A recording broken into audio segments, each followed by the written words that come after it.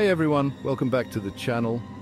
Today I'm diving into a highly controversial topic that's been making waves at the Paris Olympics. It's about Steven van der Velde, the Dutch beach volleyball player who's been in the spotlight for all the wrong reasons. Now here's the deal. Steven van der Velde made his Olympic debut in Paris, but his past has overshadowed his performance. Back in 2014, van der Velde was convicted of raping a 12-year-old girl in the UK.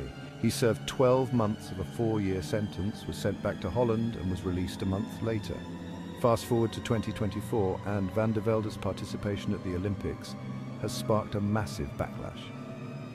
The crowd's reaction was mixed, with boos and jeers dominating the stands every time he stepped onto the court.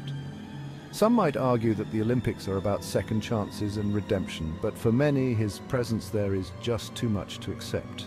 The public outrage didn't stop there. An online petition calling for his ban from the Olympics gained over 90,000 signatures.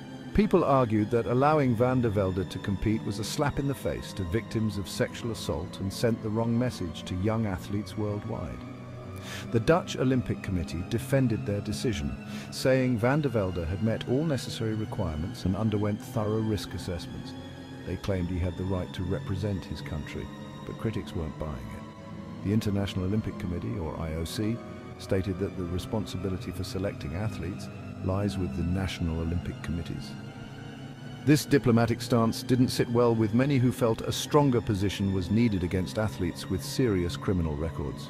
Van der Velde himself, in a rare interview with a Dutch newspaper, acknowledged his past and expressed deep remorse. He mentioned how the negative coverage was impacting his wife and child, and he even broke down in tears during the interview. He admitted he nearly quit the competition but didn't want to give in to what he called bullies. This situation raises some tough questions. Can someone truly move past such a serious crime and be welcomed back into the highest levels of sport? Should the Olympics be a place for second chances, or is there a line that shouldn't be crossed?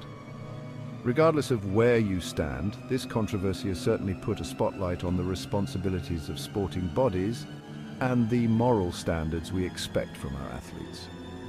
It's a complex issue with no easy answers. Thanks for tuning in. If you've got thoughts on this topic, drop them in the comments below. Don't forget to like, share, and subscribe for more content like this.